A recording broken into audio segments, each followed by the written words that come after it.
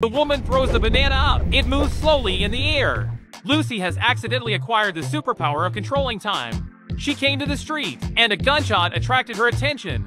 She pushed open the door. The scene was chaotic. It turned out to be a gang of robbers in action. Lucy smiles slightly. She walks up and drops the man's gun, stealing a bill in the process. She then pushed the woman who was about to be hurt into a safe position, threw the other robber's gun away, and pulled down his pants. She removed the bullets that were about to hit the woman's face, then recovered the surprise the man had prepared. After taking care of everything, she went to the game console and played a few games, then took a sip of Sprite. After playing enough, she restored the time. The robbers all fell to the ground.